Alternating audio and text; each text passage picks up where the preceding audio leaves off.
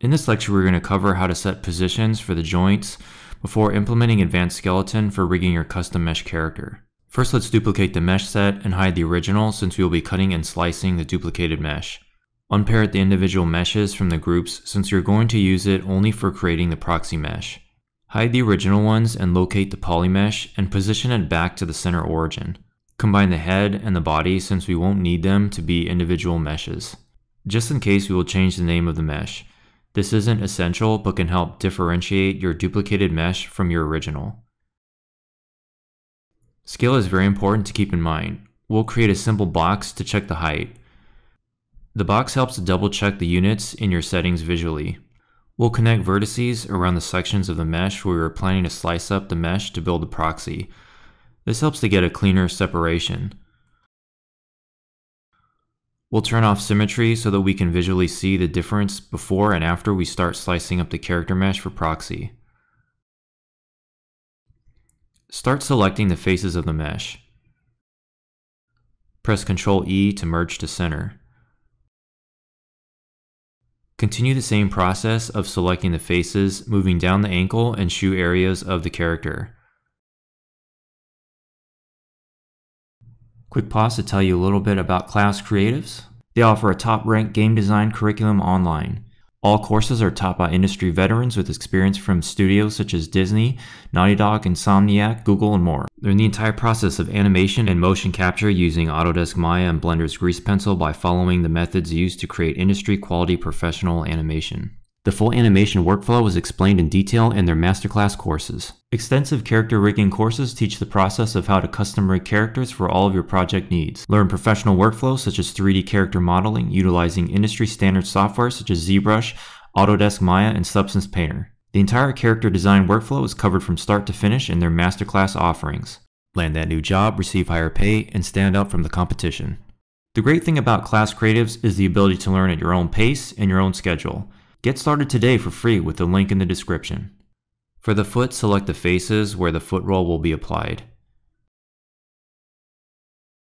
Detach the mesh.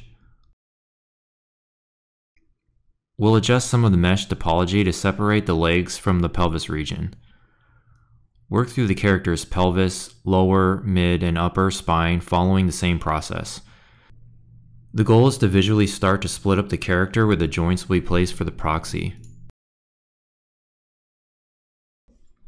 Continue the process for the arms and target where the elbows will bend in the character when posed. Do the same for the wrists and the hands.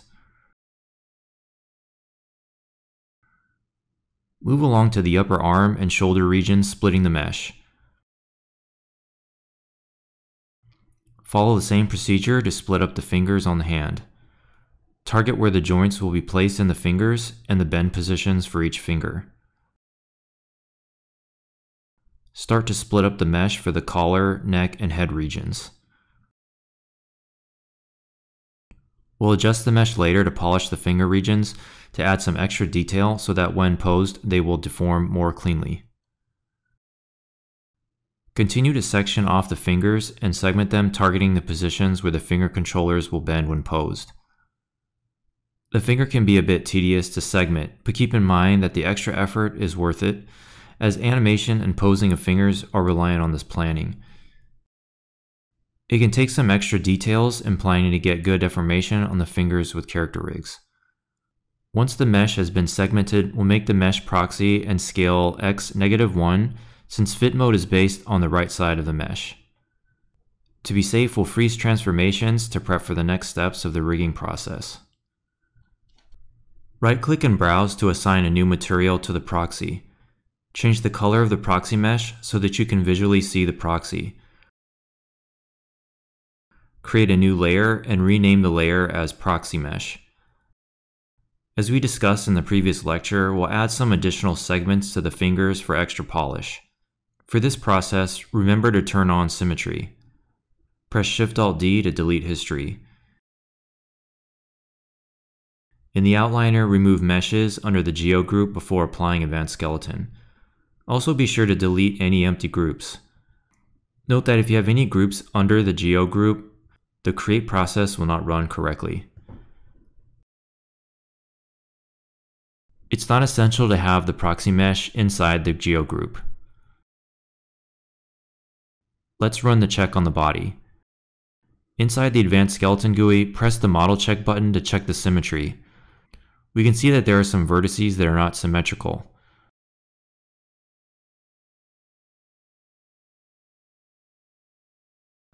We can see a notification in the editor that states model is symmetrized. Next, we'll run the check on the helmet. We get the notification that there are some vertices that need to be adjusted. We'll take a closer look at the helmet mesh and search for what is causing the error. Looking at the UV editor can help visually identify where the fix is needed. There's a small hole in the mesh that was missed during the retopo stage that will need some adjusting. We'll continue to double check the helmet mesh for any other sections that need to be corrected in the helmet and make the necessary adjustments. Let's check the star mesh emblem of the character. We also get a notification that some adjustments are necessary for symmetry. We'll adjust some of the geometry to get it symmetrical and run the check once more. Continue to run the check, and if you notice that Auto Symmetrize is not working, you may have to do the adjustments by hand to get everything lined up. Scaling down of Y and Z along with snapping to center along the X axis were necessary to fix the symmetry in this case. Run the check once more until you get the confirmation notification in the editor. Adjusting the symmetry can take time, but is essential to get a clean rig that deforms properly for posing and animation. Once everything has been checked, you'll want to double check all the segments throughout the mesh and see if there are any more segments that should be added for polish. Next, let's make a new layer and add the selected object. Name the layer to your liking. Hide the original mesh and only have the proxy mesh showing in the layers we have created. Next, we'll browse inside the Advanced Skeleton GUI under Body and Fit and press the Import button next to the biped dropdown. Once the rig is generated, select the circle controller and scale it up. Try to match the height of the shoulders of the character as you scale the rig controllers up in the scene. Check the side view as well as you are placing the rig. Let's take a closer look at the shoulder area of the joint and the mesh. While pressing the V key, move the shoulder position. Make the necessary adjustments from the side view as well during the placement process. Start to align the leg joints with the mesh. While adjusting the spine joints, you can press D so that the spine joints will move independently, retaining the placement of the joints above it in the upper torso and shoulder regions.